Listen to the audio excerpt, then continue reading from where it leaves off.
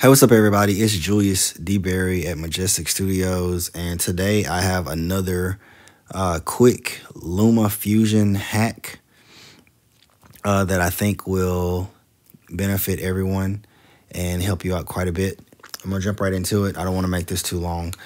But all of you know that we are not allowed to edit our clips, multiple clips at one time. We are able to use the multi-select tool. This is this little square with a checkbox in it. We can select it and then select multiple clips and move those clips around on the timeline as we see fit.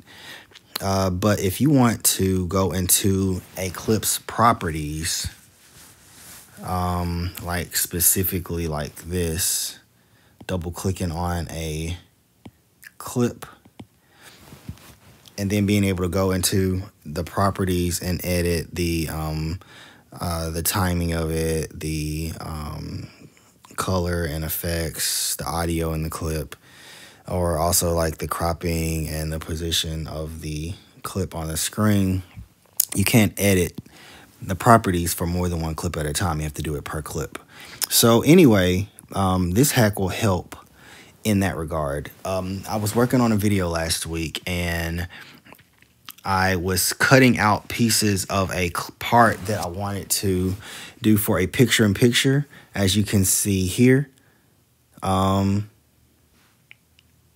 you see myself on the screen twice because this is, let me see, I'm gonna go ahead and take this one out so you can't see it. So now you see this top clip here, this top left corner with me in it that I was trying to use for a picture-in-picture while I was doing a tutorial. And I had these clips put on the screen in the places that I wanted the clip to appear. And but as I was editing the video, I did not put the clips in the position on the screen that I wanted them to be placed for the final video. So of course I made the picture-in-picture and I was just like, well, I'll just do it later. But after I finished, I realized that you're telling me I have to go into each one of these clips. I'm gonna press on this first one here. And I would have to go in, and now I have a certain preset that I use for my picture-in-picture. So let's just say it was the small left picture-in-picture. I think that's a different one, but let's just say it was that one. And it automatically places it where I like my picture-in-picture to be. I would have to go into each one of these clips and do that on this 1, 2, 3, 4, this fourth timeline right here with all of these clips. I would have had to go into each one of them individually and change their position on the screen. And I just was like, that sucks. I don't want to have to do that. I really wish they would make it where we could select multiple clips of similar or whatever, even if they're not similar. And if we want to make the same properties to them, whether it be cropping, color correcting, or whatever, we should be able to select all those clips at once and make those corrections. If there is a way to do that, I don't know how to do it, and I've not seen it listed on anything, but I could be wrong. But anyway, what I did to remedy that was really cool. So what I did was I made every single track on the timeline invisible. So you see I'm sitting here pushing this eyeball button. So you on this left side in the properties window on the left side where your audio and the lock track part is. And I took every last one of the tracks and I made them invisible. All right. And then I even muted all the audio tracks. The only thing I wanted here available in this instance that I'm doing was the one track that I want to edit. So I took this one track and made it basically like it was one video with only that track in it, because everything else is invisible and everything else is muted. So I took this one track and then I exported it like its own movie. So I went to the export and then I went to movie, where I always store it in photos, and then I selected the properties to make it as high quality, you know, just like I was exporting a real movie. It's not going to let me select the highest qualities right now because I don't have a a lot of space on this iPad right now because I have some audio files on here from a recording, and so it's taking up a lot of space. But you would want to make it, you know, whatever the normal output you have, or maybe if you even want to go a little higher, just in case you have to stretch the video out. You'll still have a good, nice and clear resolution. You can select whatever you like.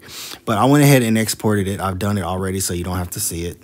You don't have to watch or wait through that. So I'm going to go to my photos, and I'm going to show you the exported movie. Now, here's the exported movie. And you see I'm going to scroll through.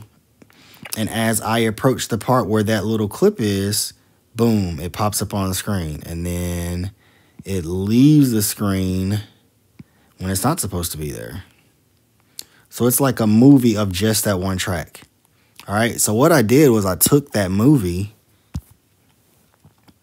and I inserted it here on this top line, this very top track.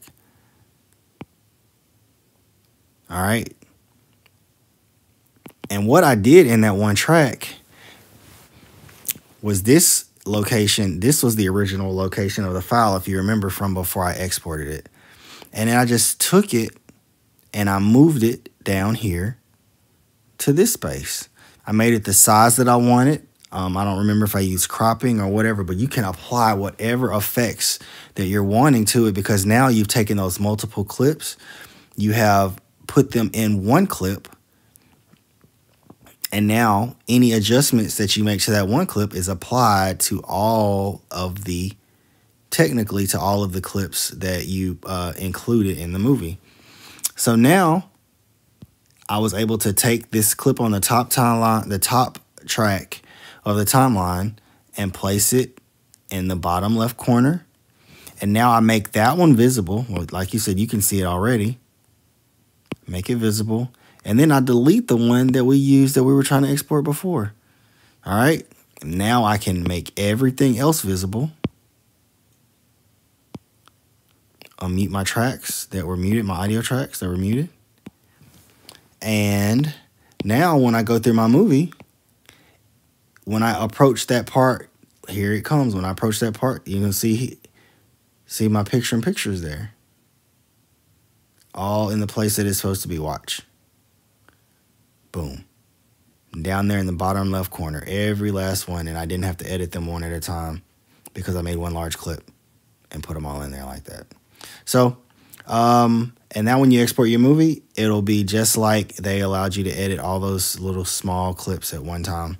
Hey, and real quick, I wanted to add this just in case anyone has issues with this at the end of their video. It took me a second to figure this out the first time I did it. But when you import the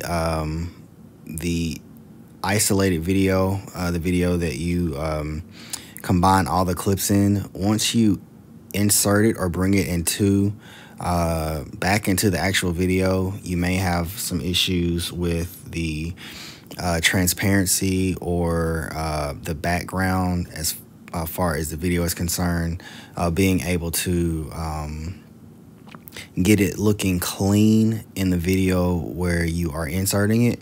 And you can use a combination of cropping it to cut out the edges if you need to cut out dark edges or whatever colors are surrounding the border of the actual video or the actual clip that you're inserting. But another thing that you can try, and this is what I found to help the most, if you double click the clip that you have inserted and go to the colors and effects tab down here at the bottom where you have the timing, the size and position,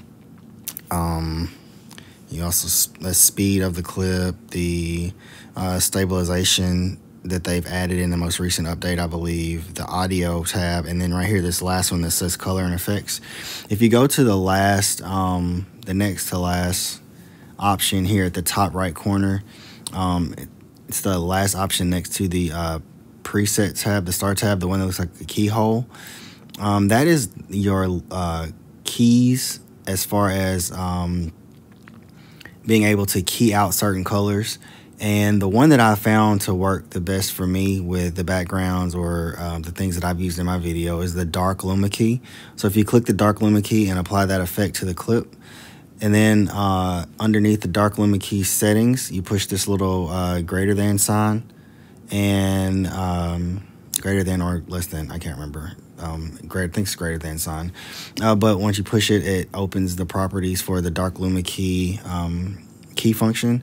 And if you drop your luma range on this top arrow, this one right here, if you drop it all the way down to 0, that's what I've found has helped me the most. But to get anything extra off outside of the video clip that you're trying to insert. So you could play with the settings, but I just play with the settings to get it to what works best for you, but I just wanted to make sure I showed that. Didn't want to leave you hanging. So, yep, hope that helped. Hope that helps with making the clips easier to insert and apply into your videos. So, this is just, like I said, a LumaFusion hack. I am in no way trying to, well, never mind. I'm not even going to say that. I am just trying to find ways. I love LumaFusion. I love it a lot. My friend is really trying to convince me to go with, to start editing in Premiere Pro. And I will learn that one day, but I'm really enjoying the easy access and the accessibility to LumaFusion working right from my iPad. It's wonderful. But I just try to find ways to help use the tools that they've given us to help me accomplish the things I want to accomplish in my videos. So I hope this helped you guys. Please like and subscribe. Check out my other LumaFusion video, LumaFusion hack video that teaches you how to do multicam editing the easy way in using LumaFusion. There's an update coming out from them soon that will include it. But it's not out yet, and I found a really cool way to do it, and it's very easy. So I will put a link to that in the top right corner, and you guys can check out that video too. It's helped a lot of people. So I hope you enjoyed this video. Thanks for watching Majestic Studios. Please like, share, subscribe, and comment on my videos. We appreciate the feedback, and it allows us to keep making videos like this. Take care. Have a great day.